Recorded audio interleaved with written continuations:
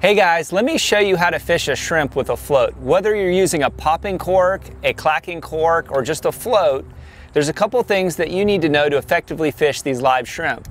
So on this rod right here, I have a popping cork. This is my favorite float to use. It does not have any rattles in it. Sometimes the rattles, they'll attract a lot of fish, but they'll scare away larger fish, especially snook. So this is a good all-around float to use. It's got a little bit of a weight inside, which keeps it upright. You can buy them without a weight, but get the ones with a weight. You can feel them, they're a little bit heavier. That way it'll float upright, it won't drift across the surface as much. And also make sure you buy one with a slit, if you can see that there. And that slit will help you take it on and off easily.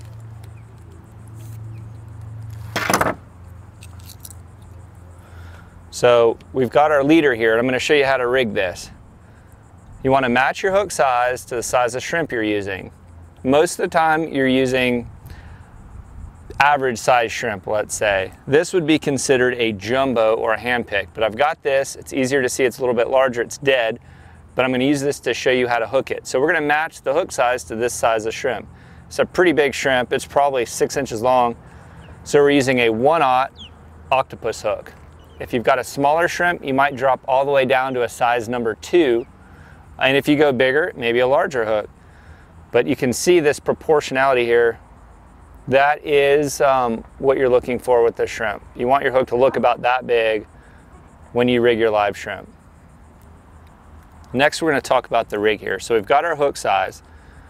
You want to match your leader to the size of fish you're using. I like to use 20-pound fluorocarbon.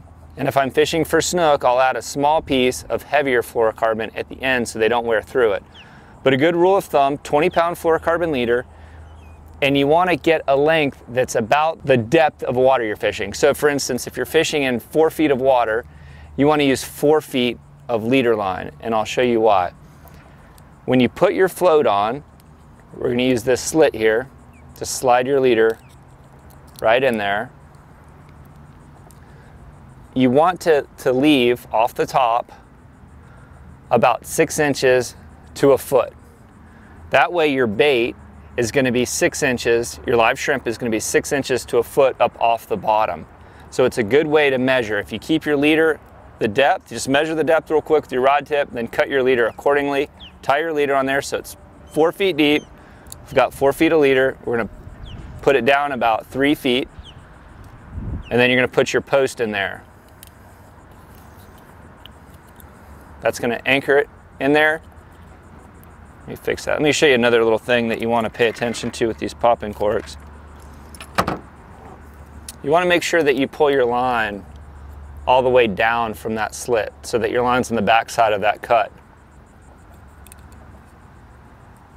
And then put your post in. A lot of times that line will slide around and it'll come out. When you cast, your cork will come off. So this way we know the shrimp is going to be that far up off the bottom. It's such a good little technique for catching a lot of different types of fish. Now we're going to hook the shrimp. If you look on your live shrimp, if you're hooking them up towards the head here, there's a black spot right there. That, you want to avoid hooking that at all costs. So where I like to hook them is across, right in front of that black spot and right beneath this horn here. So you've got this big horn, black spot. So forward of the black spot, right beneath that horn, just like that.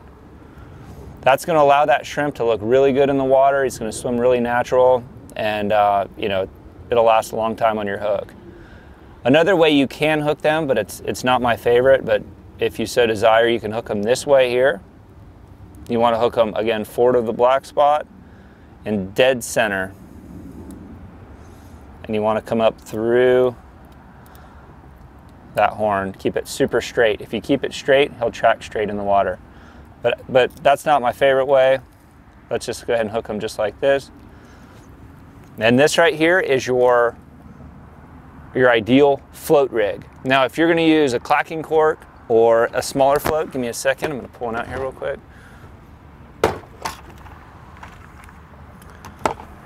like one of these little slip corks, it doesn't matter, you're gonna rig it the same way. You wanna make sure that your stopper or your peg keeps your shrimp from getting tangled up on the bottom. So you wanna keep it, 6 inches or so from the bottom. That way he'll drift along and he won't get tangled up in the seagrass. Here we go, we've got a live shrimp under the popping cork. This is a super cool perspective. As you can see, when there's very little current, the shrimp kind of drags the popping cork. The shrimp's super active, he's hooked in the head, and if you watch the cork, you can see it right here. We're gonna pop it, we're gonna drag it across the surface.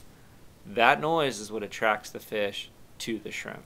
And as you can see, we've got the leader at perfect distance, it's keeping the shrimp out of the grass. And this is what it looks like. It's just such a cool perspective.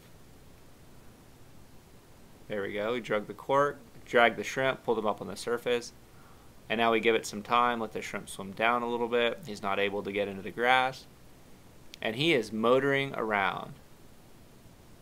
That hook placement is perfect. Hasn't killed the shrimp, it's able to swim.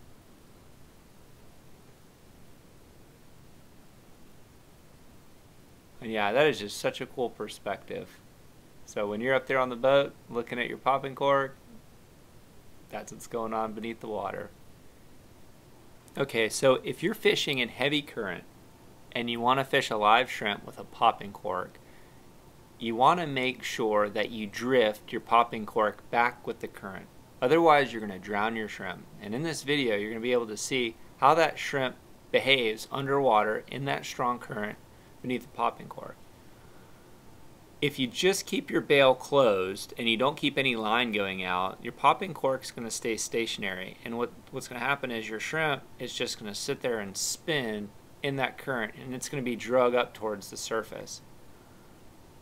I know it's a little bit difficult to see here. There he is. This was really difficult to film actually in this current. So as you can see, that shrimp is always going to be dragging and lagging behind that popping cork. But it's going to look natural as long as you keep feeding line out with the popping cork. And it's a good way to cover a lot of water and keep your shrimp out of the grass. Just keep your bail open, keep paying that line out, and drift it back. Great tactic if there's strong current.